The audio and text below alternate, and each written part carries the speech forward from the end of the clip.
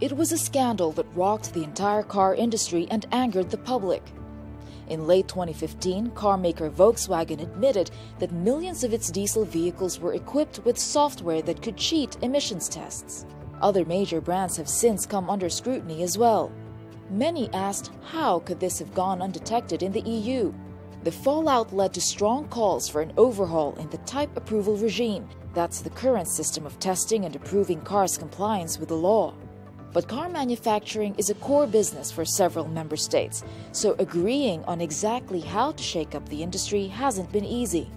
Under current rules, a manufacturer can obtain approval for a vehicle type in one EU country and sell it across the bloc without further tests. Some say this allows car makers to shop and choose a country where they can easily get approval.